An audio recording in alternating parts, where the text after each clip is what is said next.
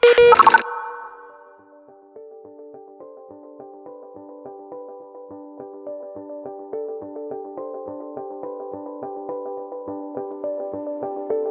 you ready? I think so. Can you hear me? Yes. All right. Hold on, Yeah. we're gonna move the head first. I mean, these are the concerns we have. Yeah, I mean, when I agreed to come here, you didn't tell me anything about following robots and kids. It's kind of unfair. Tough match. Yeah, no. But I believe Brady's the kind of person who can handle it. So without further ado, Brady Forrest. Hi. Thank you for having me here. It's great to be at my first RobotsConf. And so when I got the call to come here and spend a weekend with you, I was like, well, that's right before my entire class of 12 companies is going out into the big world on Tuesday after spending 4 months with me at Highway 1 in San Francisco. But I will fly out here, and I am super excited to be here because I've been doing hardware for a while. I go to Burning Man every year. And when I'm at that huge festival in the desert, you know, that is my time to experiment. That's my time to play with things. And so back in 2004, some friends of mine and I built what could really only be described as a metal hot tub on wheels, except it was mostly like sweaty dudes. And it only ran for 3 hours. But, you know, that's Burning Man. And it was early on in the hardware cycle. You know, there were 2 PhDs on this project, 3 Microsoft employees, we had mechanical designs, and of course, we had amazing lighting. Yes, thank you. And this was in 2004. It was back in kind of an early time for amateur hardware. And so one of our PhDs, who happened to work at Microsoft Research, spent a lot of his Microsoft time that year designing his own motor controller for us. Thank you, Microsoft. And like I said, this is 2004 BA, before Arduino. These were like the dark ages. And none of the things that I'm going to talk about were really around back when we were doing this car, which was why it took us so long, probably why it only ran for 3 hours, though the friendships have lasted a lifetime. And those things have changed. And so now, gosh, yeah, 10 years later, I'm running Highway 1, which is a hardware incubator in San Francisco. This is what our demo day is going to look like on Tuesday. Here's Christina Mercando launching Ringly, which is a Bluetooth LE ring, very small, that connects to your phone. And if you happen to have your phone in your purse or your bag, it will alert you to it. Navdi is another one of our graduates. They're a heads-up display for cars. They came in with kind of like when I first spoke to them, they had like a projector table version of this. Then they had a shoebox version. Now they have like a much smaller module that you could actually put in a car. And along the way, we've had 35 companies go through. I'm quite proud of the fact we've had 6 female CEOs of those companies. They've raised over $4 million in crowdfunding and over $30 million in VC. And all this is possible because of the following trends I'm going to talk about. It is now a great time for people who like to tinker, like at RobotsConf, to tinker with hardware. And it starts with Arduino.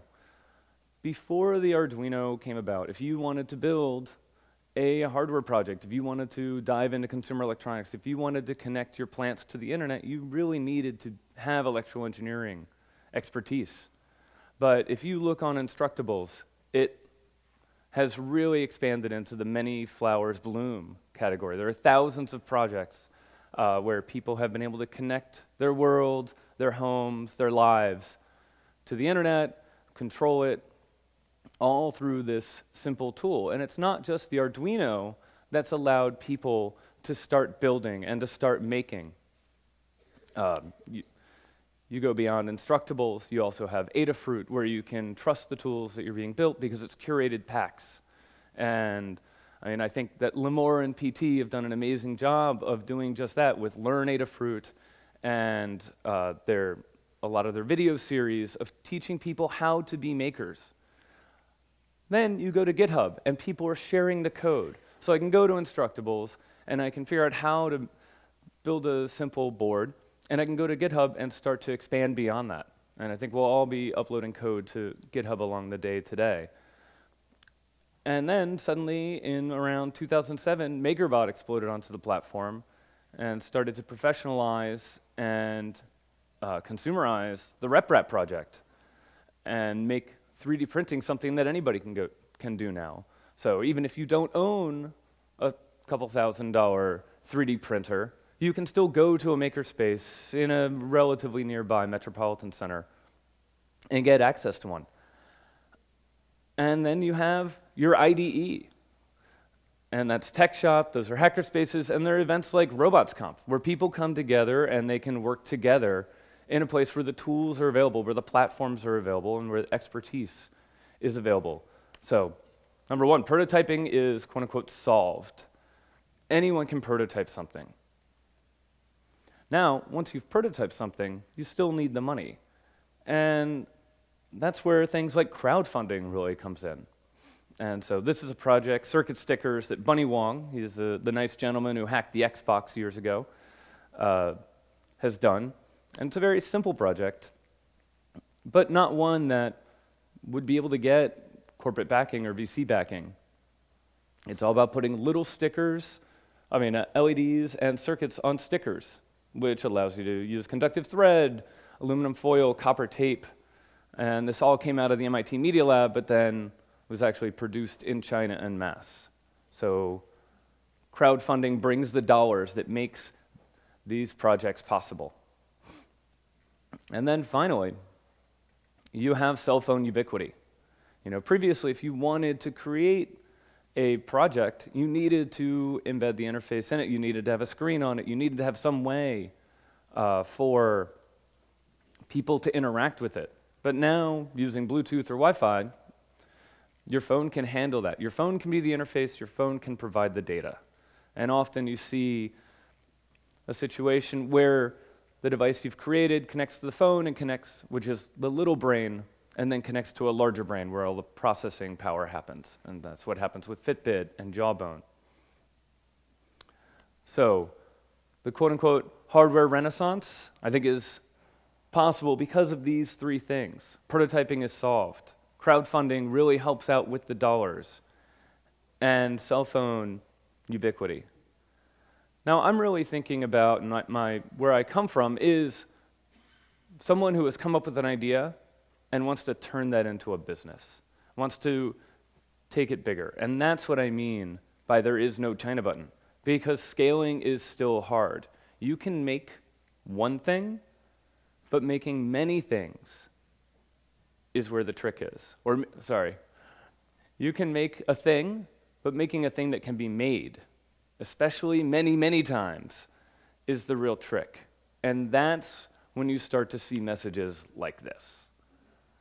This is from a Kickstarter project I backed going on, 2 years ago, 2.5 years ago, and they sent that message out 6 months after it was due. I just got it, and it still hasn't turned on. And it harkens back to the early days of the internet, when scaling was still difficult. Now, you all remember, perhaps, Friendster. Now, Friendster was a great site, but suddenly it became very popular. And they were in the early days of the consumer internet. They were in 2002, before Amazon Web Services. And so they had to raise $40 million in capital, and they spent that not on building out the product, but instead building out data centers to support all their users. And so slowly they slowed down, their users got frustrated, and now they're a gaming portal in Singapore. And I think early hardware companies had these same problems. The equivalent for that is sort of China. I hear from people all the time, I'm gonna go make this in China, I'm just gonna throw it over to the factory. And the thing is, there is no China button. You can't just take your prototype that's wires, that's built on Arduino, and take it to China and have it get made. It doesn't work like that. it is a much longer process. And prototyping is just the beginning. So when I'm working with a company at Highway 1, we're working with them over here. This is where the manufacturing starts. So we're working with them at the design phase when they're still trying to figure out what it is they're building. They know the problem that they're trying to solve, but how are they going to solve that? Then the develop phase when they're working on the most complex subassemblies. Then the integrate phase when they're combining them all together. And then finally, if at graduation day for me, if they're at a looks like, works like prototype that is all in one, and they have, usually it's a model that they're holding with gloves that they've hand painted and printed out on a very expensive 3D printer, several $100,000 3D printer, then I'm happy for them. I'm thrilled for them. Because then they have another several months to go through DFX, and that's design for manufacturing. How am I actually going to get this made? Design for assembly, DFA. How will it be assembled after the parts are made? Design for cost. What does the BOM look like? And then they start moving towards EVT, DVT, and PVT.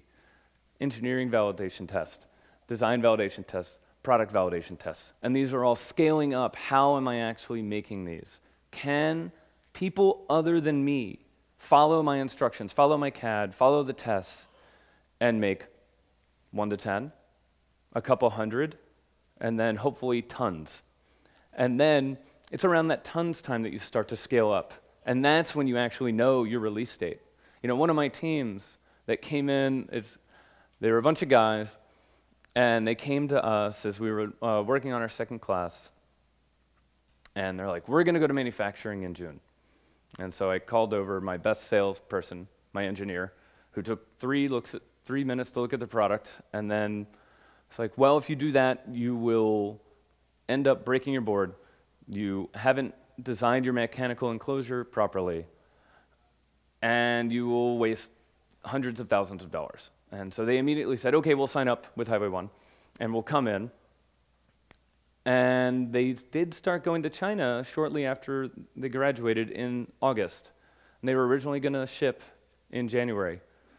Just last week, they realized that they had gone too fast, too far, without enough tests. And they had to break their tool. They're currently retooling and pushing back to probably May. And this was a team that was already at the DVT stage. They've already produced 200. And they've realized that they have to go back to EVT before moving on to the several thousand stage. So until you are at that kind of final step, you don't know when you're going to move beyond and into retail. So what I tell all the teams is prototype like hell. Keep shipping internally. Figure out what each prototype is going to test. So these were 5 nice guys that came into the program, and they wanted to redesign the baking scale because cooking is an art, but baking is science. If your ingredients are off, your cupcakes don't come out right. And that happens all the time in kitchens around the world, and they wanted to solve this. So with drop, as you're working with your ingredients, if the recipe calls for 3 eggs and you have 2, it scales down all the rest of the ingredients. And it tells you when to warm your oven, and it tries to really help you with the science so that you can get into the joy of baking. So they needed, this is their competition, the simple baking scale. So they started working with this. Well, so we have a bowl, let's have it curved up. You know, most bakers work that way. Well, maybe we should just integrate the bowl in, and it would ship like that, but then that won't really work on shelves, and what if they want to use it for something else? And this is what they ended up with, kind of a teardrop shape. And it can be used for other things, like drop bartender, so to help you mix cocktails. So it lets them go beyond just baking. And that's something they wouldn't have reached if they hadn't prototyped along the way. And I'm skipping a bunch of other much uglier, cruder prototypes that they had. The other is learn from your customers. And that's the other advantage of prototyping. At each prototype, you should work with your potential customers. Maybe do a small run. Maybe do your own EBT. This company, Switchmate, 3 guys out of Stanford, they want to make it very simple to automate your light switches in your home. And so they've now produced 3 different 5-unit runs where they then send out to customers, and customers pay pretty much about cost. And from them, they learn what customers are going to do with it. And so this is what they first ship to customers. Say, basically magnets to snap onto the lights, and then a button to change the lights, but then there's also a Bluetooth controller in there that will control the lights for you. And this is where they ended up. And what I don't have pictures of is the fact that they had to add a small rubber seal around the bottom because they realized that people were going to knock the Switchmates off and that the magnets weren't going to hold them in. They also made this removable, this kind of outer bezel, so that you can fit them narrowly together, so it can either fit over a regular size wall switch or a bunch next to each other. Your customers are your best method of feedback. And so I've actually been encouraging teams to, instead of going for the big Kickstarter, to do a bunch of small Kickstarters. And you see this with movies, where movies on Kickstarter will raise money for the trailer, then for production, then for film festivals and distribution. And so I think we should move to that model with hardware. However, the key to that is to limit how much you're willing to take on. Because Kickstarter is not your destination. That's not the end goal if you are trying to ramp up. If you want to make something that you just want to sell a couple thousand of, and that's your hobby, and you want to do a couple of Kickstarter projects just for love, then by all means, that is the way to do it. But if you are actually looking to build a hardware company, it is not the way to do that. Take Ouya. Now, this is the Arduino-based game console system, sells for $99. Roy and Julie had gone out trying to raise money to build this, and they couldn't. So they luckily were in the position where they could raise a smaller round. They used that to then launch their Kickstarter, which then turned into many millions for them. And from that, they were able to build their product. But they always had their eye on the goal beyond that. So they didn't just sit with this $9 million, they went on to raise more from Mayfield, about $10 million more, using this to get them to that next step. But when they started out, this is all they had. They did not have a business, but they were able to build that business on top of their crowdfunding success and move on. But then you have stories like Instacube. Now, Instacube was something that I purchased and backed, and the idea was electronic photo frame. It would show you your Instagram photos. They also raised quite a bit of money, over $600,000. But then they had to send this email. And as I said, the somewhat happy story is they have actually shipped, but mine still doesn't work, actually.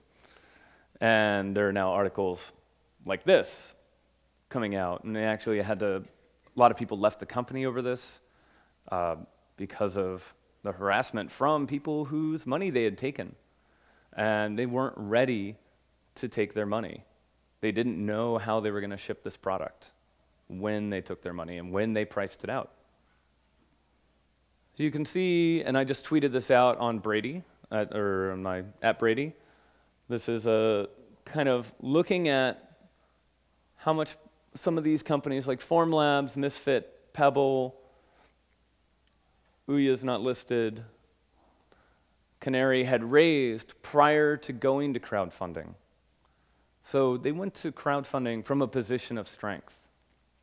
And they used that to then multiply the dollars that they would get on crowdfunding.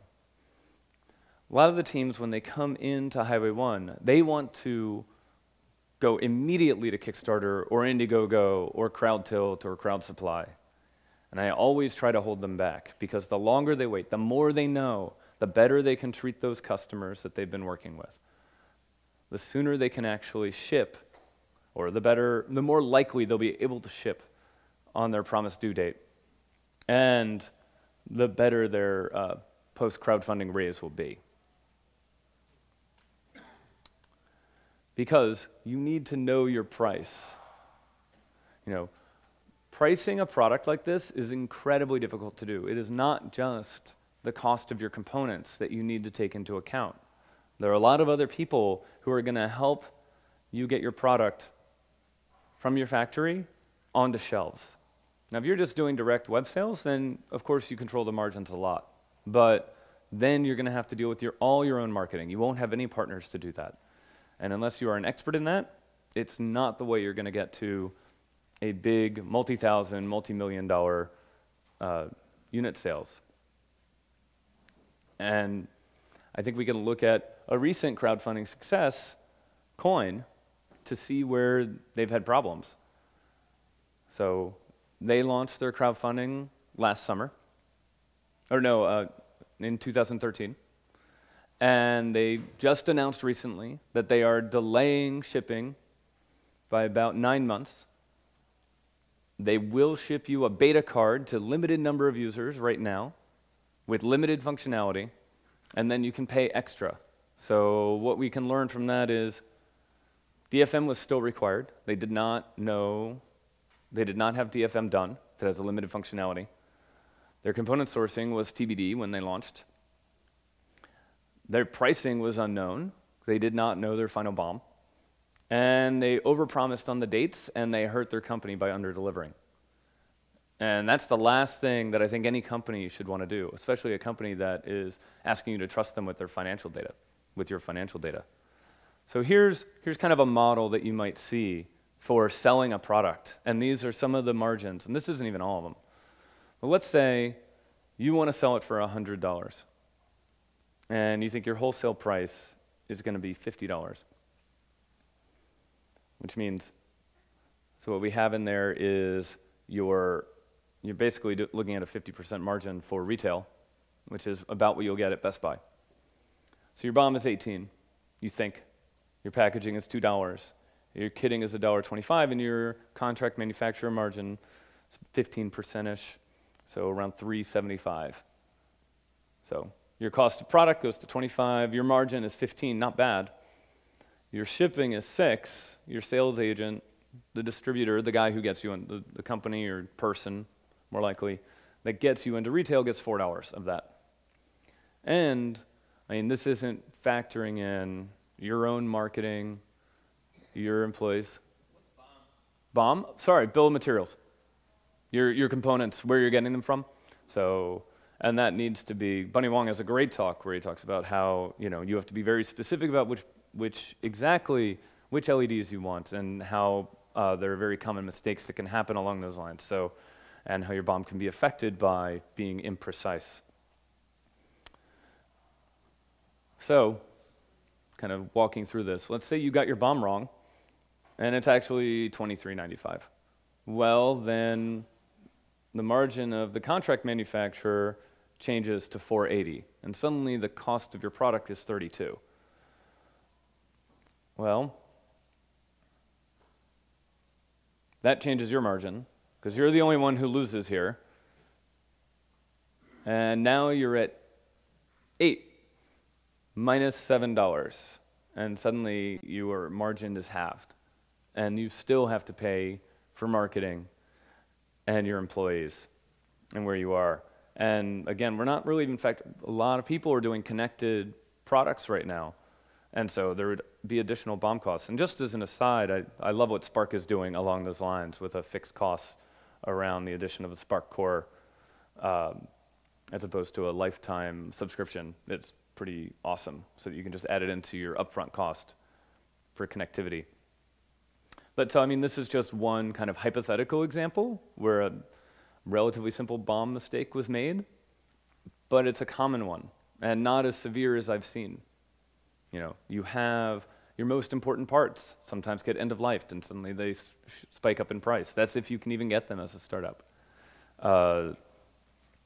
You know, pre-certified modules cost $30 or $40 to include in manufacturing. If you can spend the $200 on your own certification, then you can drop that cost to $10. But is that worth doing prior to launch when you don't know if the product's going to be a success or not, when you don't have that extra $200 in cash and 6 months for testing? So do you launch with the $40 module, take a hit on margin, and then drive the cost down when you show success? These are all the type of factors you have to take into account with hardware. And this is before we really even get into the actual selling of the hardware. So after you've already crying because of your retail margins, one, you have inventory risks, actually getting it into stores. You know, there needs to be about 10 units per store. If you have a deal with, say, Radio Shack, which is 3,500 stores, that's 35,000 units. Then you have to deal with payment terms, usually net 120, meaning you get paid 4 months after it's sold. Well, you already had to pay your factory before it was made. And you usually have to have inventory going through the terms by about 10 weeks. So it's about a 6-month stretch of working capital. Then you have retailer returns if it doesn't sell. And then you have the marketing costs in store, because most of the retailers, sales agent, don't know how to use your product. And that's especially true at Apple. And then you have poor placement, because you're just a startup, nobody knows who you are, which is actually a thing that I think really you benefit from with Kickstarter. Is Kickstarter has a cachet for electronics, and so I think we'll increasingly see things like Kickstarter sessions or sections, and probably I assume Indiegogo, but like Kickstarter has a deal with the MoMA, so you could end up in the MoMA design store for exactly that reason. And my friend Dan, who did anybody here have the Robot Turtles game? Yeah. So I mean, they're gonna when that ends up in retail, and it may already be there, it's gonna have a #1 game on Kickstarter, big button emblazoned on the front, so to attract attention. But this is kind of the sales life cycle that you see with retail. So you start off with your online sales, and that'll have an initial ramp because there's a buzz and TechCrunch has written about you, and you made it to the top of Product Hunt. But then, there's, the 300,000 people of us who read those sites have all bought it, and then we've bought them for our spouses or partners, and then your sales dip. So then you go to retail, and then you start dealing with the challenges that we're looking at. Then you go to mass retail if you're lucky. But then you're at end of life, and hopefully you've already started to build another product here so that you can keep that wave going.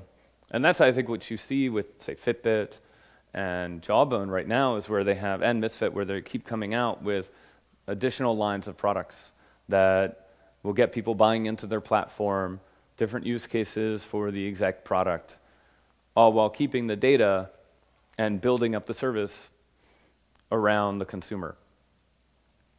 So, prototype like hell. Learn from your customers. Remember that Kickstarter is not your destination. And make sure you know your price.